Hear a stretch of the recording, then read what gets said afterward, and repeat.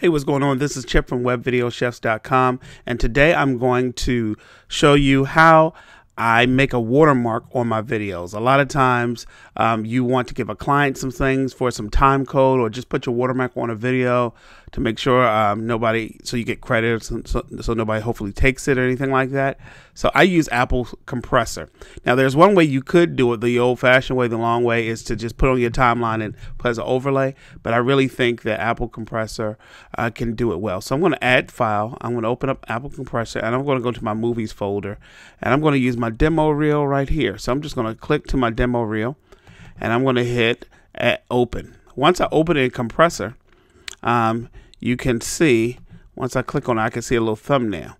Now I have to drag a destination down here in order to see it in this viewer over here.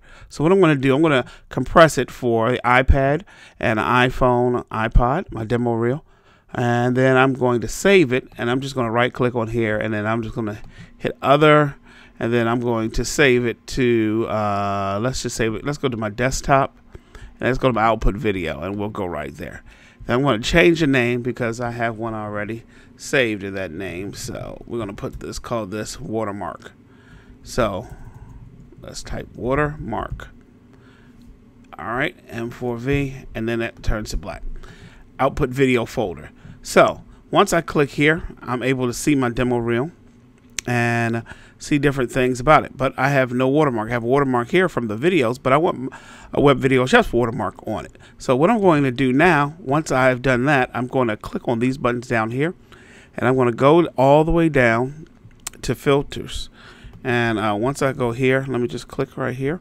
And once I click on that filters button, I'm going to scroll down, and then I'm going to see two things. I'm going to see text overlay. I don't want that. I see watermark. First thing I'm going to do is put a watermark.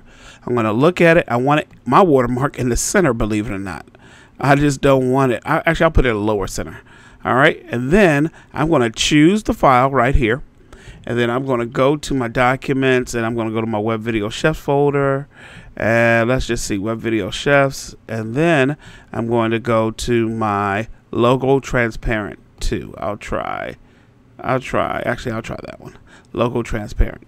So as you can see, you see it right here. Now this right here in Compressor, and I'll be doing a tutorial on Compressor in depth a little bit later. This is how you move it. This is what you see now, and this is the compressed version. Okay, so I'm going to just move this slider bar over, and it's kind of large. So and it's not really, it's in the lower center, but let's try it. Let's put it in the upper center. See what happens. And there it moves.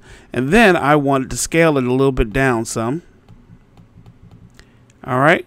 And then if I wanted more of alpha, it's already alpha channel because it is PNG, and those carry alpha channels, and add my logo.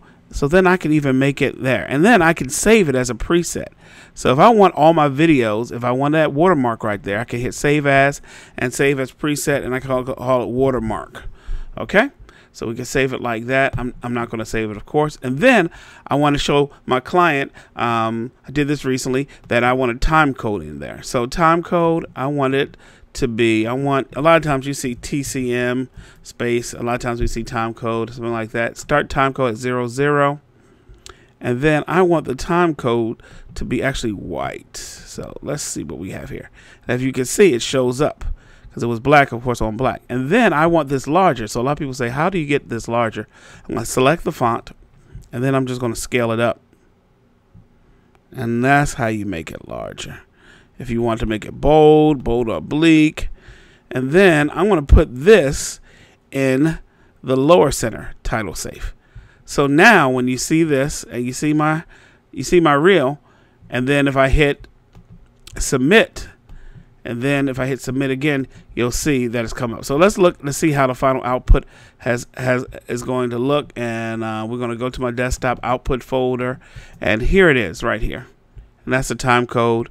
I switched it around a little bit for my output, but I have it right there in the middle, and then my time code there at the end. and there it goes. It's a quick tutorial of how to put time code and overlays. Now you can do this to multiple videos. There's a question came in that I have 150 videos, I need to do that. Now of course you can do this on 150 videos. It's a lot easier to do this than to put them on a timeline and do each of the videos individually to put a watermark on them. Take care. Any more questions, visit us at webvideochefs.com or ask at webvideochefs. Have a great day.